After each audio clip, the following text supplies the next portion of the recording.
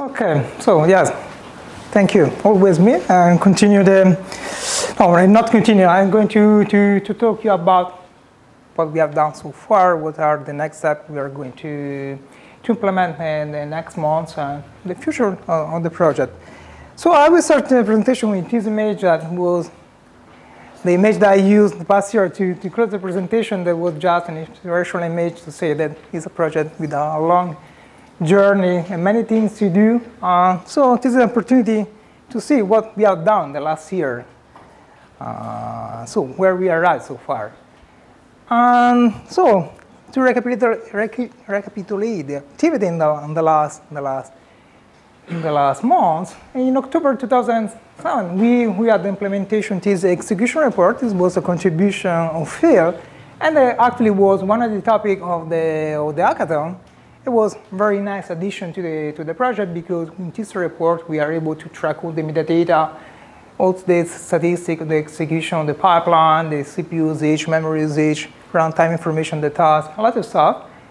It was a very nice feature implemented by the community, by Phil in this case. Then November, we added also the support for AWS Batch. This was another project, another topic in the past year hackathon. And this idea was driven mainly by Francesco. I think at the beginning I was a bit skeptic on the ability to implement this feature. I was not so sure because Nextflow had already a support for AWS Cloud that was not getting the real potential on this tool. And then instead, I realized that it was definitely a powerful way to deploy the computation deploy in this environment. Why? Because it scaled much better. Basically, the Amazon Cloud managed all the formation of the cluster, the scaling of the pipeline into the service, everything automatic manner. So fit much better. Also, the design in Nextflow was definitely a killer feature of the tool, and more people started to use this feature. What else? In January, it's a little thing, but it's useful. We have the support of syntax highlighting in popular editor like Atom, visual code. Also, Nextflow is recognized as proper language into GitHub. You can see the syntax highlighting in this environment. So it's not just the boring nano editor, but there is also better support for coding. Then what? February and March, there's a lot of work to support to a native support for Kubernetes cluster. This is a very important technology. It's supposed to be the next generation clustering technology for the cloud. It was very important to be able to run computational workflow in this environment, even though Kubernetes is more a scheduler, is more a clustering engine designed for very generic workload. So it's interesting to see how HPC or scientific workload can work in this environment. And one of the main users is Vladimir, and then later is going to introduce us on the concrete usage of this technology, Nextflow and Kubernetes as standard. So something used in concrete. Another important milestone of the project was TS community, and of course TFL, along with Alex and Andreas. So I want to clarify this is a different project. It's not Nextflow. This is a community developed pipeline, a community pipeline developed by these people. But I think that is a very important milestone for the project itself because because there is a community of people really using this technology to implement real-world genomic pipeline using production environment. I also realized what was one of the initial vision of this project. So enable other people to implement portable workflow for real workloads. So I think it's a very important achievement for the project. And then in June there was the implementation the bioconta support. This means that Nextflow is able to natively manage the configuration pipeline environment using bioconda environment. And this can be an alternative to use a container. So you can configure your pipeline to use container, or maybe if you prefer to use a container environment, you can switch the configuration pipeline using this approach. Another nice project we worked on in June was the support for this specification that is research object. It was a proposal submitted by Edgar at Google Summer Code. The project was selected, and the idea here is to have a better support for the provenance execution of the computational workflow. And this specification basically allows to capture all the metadata and the provenance information on a pipeline execution in a kind of standard format. This is an interesting project, even though there are some limitations, because I think it's not scaling as we were expecting. I mean that basically what it's producing is a big XML file, and when your pipeline execute 1,000, even more, hundreds of thousands of tasks, we have this huge XML file that is basically useless, in my opinion. We would like to have a much more agile way to interact with this information. So there is still something to be refined in this project. Then in July, there was the implementation for this standard, the Global Alliance for Genomic Health, which they are designing a set of standards to enable interoperability between different platforms, different architecture in this, let's say, in this scheme, in this model. And what is important that this allow an Nextflow pipeline to be deployed in an infrastructure like this that used by these big consortiums like Elixir or the the European Open Science Cloud. Even though it's important to clarify, this is very I have to say experimental API. There is an ongoing standard definition, but we can start to put a fit in this technology, in this environment, I have to say. Then, also in August, we had another refactory of the support for AWS Batch, because more people started to use this technology. I had a lot of feedback. At some point, we realized that was not scaling as we were expecting, because the main problem was that the task and submission were made one after another in a sequential manner. And this worked fine with the local execution, because basically when you use a local cluster, this is fast enough. But when you're submitting a larger task into a cloud environment like this, the round trip is very slow. There is a round trip that slows the submission on the task. So the idea was to refactor the executor for AWS Batch using a parallel submission, and now it scales much better.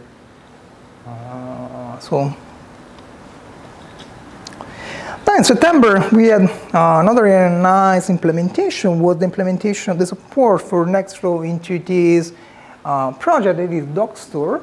This is a kind of catalog or registry or computational pipeline using container, using the FAIR principle, findable, accessible, interoperable, I don't remember what else. But it is important because allow Nextflow to be interoperable with these other technology like CWL and Widow that are supporting this infrastructure. So it was another nice step for the project. And then October was an important month. Finally, the project changed the license model to Apache. This is a permissive license model. Before Nextflow was distributed as GPL. The GPL has a lot of subtle constraints that make it difficult for some organization to use. But the main problem is when you create a derivative work of a GPL piece of software like it was Nextflow. And under the clauses of the GPL also, a user pipeline is supposed to be a derivative work. So ideally, in principle, any pipeline implemented by Nextflow was supposed to be GPL. And some people didn't like this idea, and me neither. So at the end, we managed to change also the license Nextflow to a more permissive license model. This is much more flexible. Also, we take the opportunity to change the release schema of the project to a more stable one. And that means that now we are releasing a stable release every 3 months, so October, January, April, and July. Instead, we have an unstable release every month that contains the latest implementation, maybe experimental implementation, so people can choose to use in production the stable channel, or if they want to experiment with the latest thing, they can use the H channel. And then another important thing, in October, we also incorporated this company, Secura Labs, me and Alan. Here the idea is to, to open the project also to commercial environment. Why? Because we had the opportunity to collaborate with the organization, but was difficult in the context of the CRG, and the CRG is a research institute.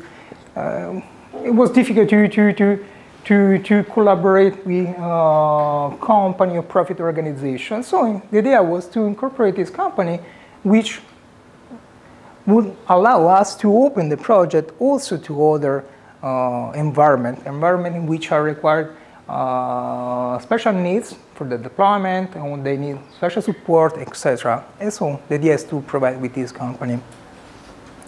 And then tomorrow, Evan, we provide a small presentation about this project. Finally, November, there is still something to add. There is an important contribution that just arrived a few days ago. Yes, the book CNX code sent a pull request implementing the support for Google Cloud. This is really a big contribution to the project, because it means that since the next release, Nextflow will be able to submit the execution not just in the Amazon Cloud, but also in the Google Cloud. So a lot of stuff which we worked the past year, and this also is reflecting the metrics of the project. The paper that we published the past year got 76 citations. Also the code base increased 35%. Also with engagement with the GitHub repository, but basically it doubled. There are 650 stars, 136 forks, and also above all, with much more download. Downloads are increased 155%. Something like 40,000 downloads per month. There are big peaks and slumps, but the trend is pretty clear that it is increasing. Also, there are many more issues in the GitHub repository, even though it's important to specify that most of them are feature requests or questions, are not bugs. Not all of them, at least. So there are also new contributors to the project. There's Van from the Quantitative Biology Center in Germany, Lawrence from Genome Institute in Singapore, Rad is a guy in Australia, Luke that is also here from Acute Therapeutics. All of who contributed the support for Google Cloud. And Jonathan is not a code contribution, but Jonathan basically sponsored the implementation of the Google Cloud support through the contribution of book CNX code. So there is more people engaged in this project, definitely. So what next? What we are going to implement next month? Several ideas on which we are working. One could be to polish a bit more the syntax, maybe renaming some of this famous channel factory that are channel from path, from file pairs to channel all file pairs to have a more homogeneous definition without breaking the existing pipelines, obviously, but giving a transition path to a new model. And also maybe changing the definition or the input file from the input file using an input path. Why? Because this would allow to use a simpler notation instead of having to specify a file object like it is now. Also having this notation is a bit strange. Input file x from file does not make much sense. The idea would be to have a definition like this in which you have an input path from whatever. They can be also string. Now we have the need to convert this string to our file object. Ideally, instead, it would be possible just to specify a string path. It will simplify lots of things, especially when you have the need to parse a lot of input files coming from text file. Now you need to convert basically each path to a file object. Instead, this way would be much simpler. Another idea would be to simplify also this problem. Yes, this problem to duplicate a channel when you need to use the same data in two different processes, like in this case. If you need to use the same input data into different processes, now we have to do something like this and create a duplication of the same channel, giving two different names, and then use these two different names in these two different processes. The idea would be to use something like that, an operator like fork, in which you say how many times you need to fork this channel, and then it would be possible to use the same channel in different point. So this will simplify a bit more, will make it a bit easier to use these multiple inputs in the same input in multiple processes.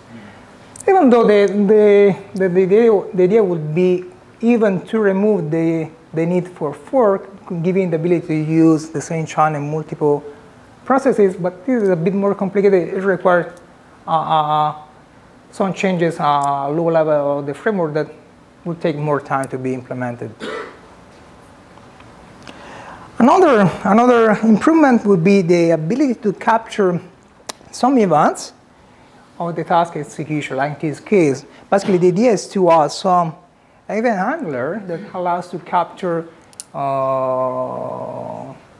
what is going to happen, what happened in the process. For example, something, say the process has been executed successfully, or there is an error, or when it's going to terminate. This would allow to intercept the event execution and then track some metadata information to be processed later. This could be a solution, even though I started to think that is not the best solution, because then what is going to happen? That you will need to replicate this code in all the tasks in your pipeline. So there is the risk there will be a lot of code repetition. For this reason, I started to think instead a different way. Like now we have an event completion handler that is workflow complete. We could have other completion handler, other event handler in this way. So a generic definition for all the processes in the pipeline. But this would be better because this way, just a single point, will be possible to capture all these events in all processes. So it would be a centralized management of this event. The only side effect is approach that would be difficult to capture the context, the variable defined in the task context. Like in this case. In this case, I can say I want to track the period data is a variable defined here. Instead, in this other model, I still could be able to capture this variable, but it's not clear from where it's coming from, so it's a bit fragile. Maybe there is still something to refine in both this approach. Now, this is there's a lot of requests for this feature. One, the problem that there is now in Nextflow is that when you execute a big pipeline, all the temporary data is accumulated in this work directory that is supposed to be deleted at the end of the execution. But when the pipeline is very big, this directory tends to become very big as well. It can be a limiting factor. And also, the other problem is that when you delete this data, you lose the ability to resume the pipeline execution. So the idea would be to progressively clean up the pipeline while it's running, while it's executing. It is executing. For example, if a task is successfully executed, then trigger the execution of the following task. And when also this task is completed, I can delete the temporary result of the upstream task. And then so on. Every time I complete a stage, I can clean up the upstream stage. The difficult part is that when you are in a situation like this, maybe at some point this fails, and you cannot delete this because there is a dependencies with a task that has crashed and you want to recover. And the problem that I'm facing now is how to identify, how to distinguish between these two, between, let's say, the tasks that are completed but not in a definite manner, meaning that they still have dependencies, and also how to jump at this point when there is the need to resume the execution, because now when you resume a pipeline execution of Nextflow, always start from the beginning and then just keep all the tasks previously computed. Instead, using this approach, we cannot start anymore from this point, but we will need to start from this point. So to remove that piece of code is not so easy. I still need to work to find a way to manage this situation. Then another idea is how to manage a better way to manage the resource allocation or the pipeline execution. Already in Nextflow has many different ways to define the computing resources that are needed for the execution of a task. You can define a static manner like this, or you can define even a dynamic manner that allows you to increase dynamically the requirement for resources if your task is failing, and then you can try to execute a task with more memory and more time. This is working fine, but still not the best way, because ideally we would like to use exactly the resources that are needed for a specific task. Here the idea is to use a prediction model. So just to say, I want to use time and memory in an automatic manner, and then what is going to happen, then we launch the execution on the pipeline, and the first n jobs are used to train a model, fetching, gathering the real metrics by the task execution, and then using this model we could predict the requirement for the following task execution. They should be not so hard to implement, and I think would be very powerful. Then what else? This is a very big problem. I think the feature request number one in Nextflow, the ability to compose many workflows together. You have, for example, two projects.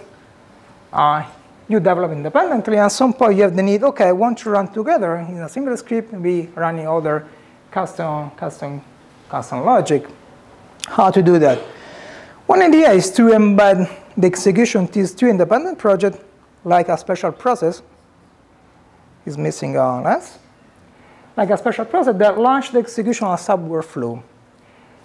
This is not so easy. The complex part is that this is not sequential code. So when you launch sub-workflow, there is the need to manage also all the parallelization, the sub-workflow, and the interaction with the other workflow. And this is one problem. The other problem is practically also on the level of the syntax, how to manage the input and the output that are required by the sub-workflow. So before, generally what we do here is we just define, I need this file or more than one file, give a name, and then use this name in the script that is below. Instead here, I have no ability, at least not a direct way to bind the input file with the sub-workflow input file. And the same thing, there is not a direct way to bind the output with the output channel. So this is something on which I'm struggling to find a nice solution. Then, other ideas would be to have better integration in different data sources, in particular with bioinformatic data sources like NCBI sequence read archive. So you just give an identifier or a read or a project, and Nextflow automatically downloads all the data for you. That will simplify a lot of things. And the same thing with the Global Alliance HTS GATT. This is a similar standard that allows you to retrieve data given an identifier.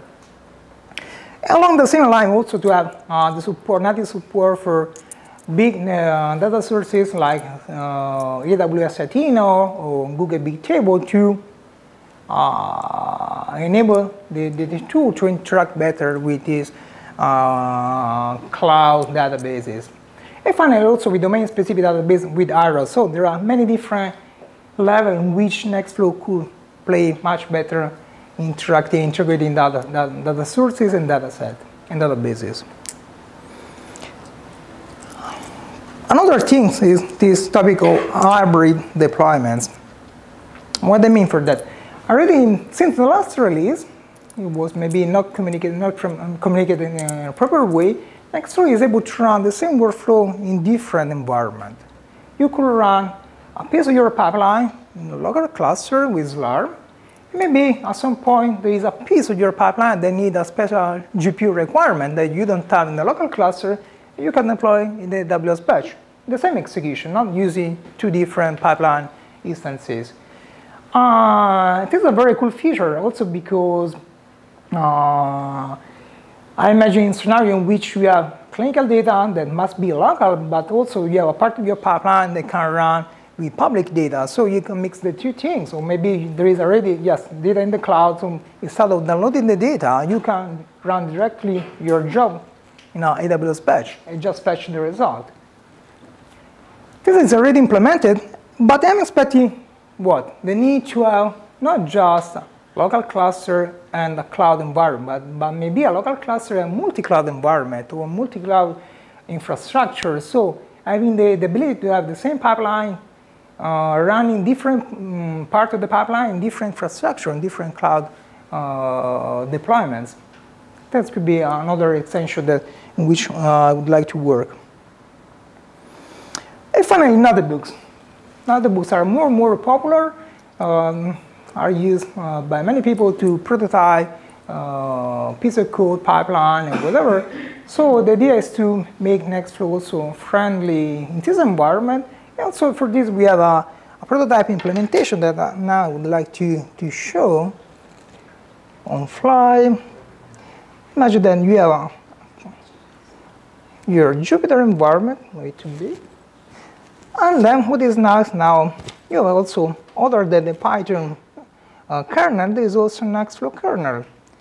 And then you can use this to run the usual code.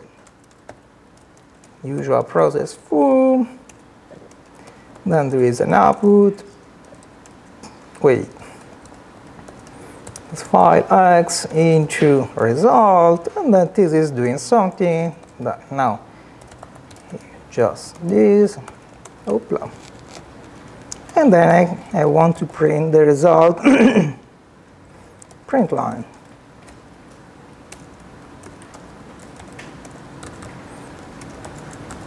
I could run using the usual run command. It is print the task execution. And then at some point, maybe an entire pipeline can become a Jupyter notebook. This is the pipeline we saw this morning, in which each Jupyter cell is a piece of the pipeline. So I could run the first part in which I'm declaring the channels, then there is the index process, then run Salmon. Is doing something. Okay, already at the quantification step. So this could be a nice way to prototype a pipeline in this environment, even though it would be even better to integrate them with a better way to immediately visualize the data produced by the pipeline. This is multi-step execution. Please take a bit more. Then what I imagine here, that automatically this print me the multi-QC report. Now I need to open manually, but we could try to think a way to automatically to render the result of the pipeline execution.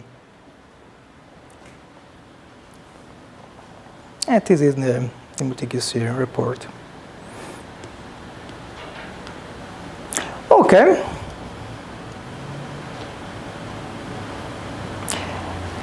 So there are really a lot of things which we are going to work. My main point is that the genomic data is continuing to increase and basically is exploding.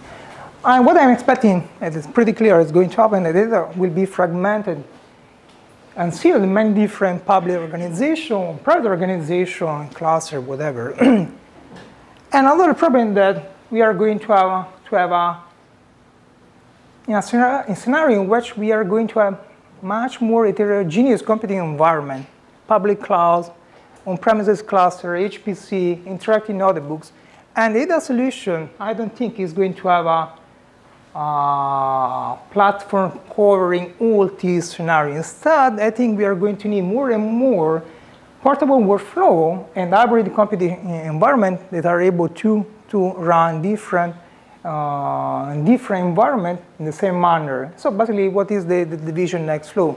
Enabling portability and also enabling multi-cloud deployment of the same pipeline in different environment. So in conclusion, to remain the metaphor, the Icon, this is going to look like more to a trial running, more people are joining. And yes, then it's not a race, but it's just a way to stay together, to run toward a common goal. So this was just the idea of the presentation. And to conclude, so I want to say thanks to Satellino Dujan. Fortunately, he could not join today. Then obviously Damiana and Anna for the organization, and also Brendan Buffler, the sponsor of the event. Thank you.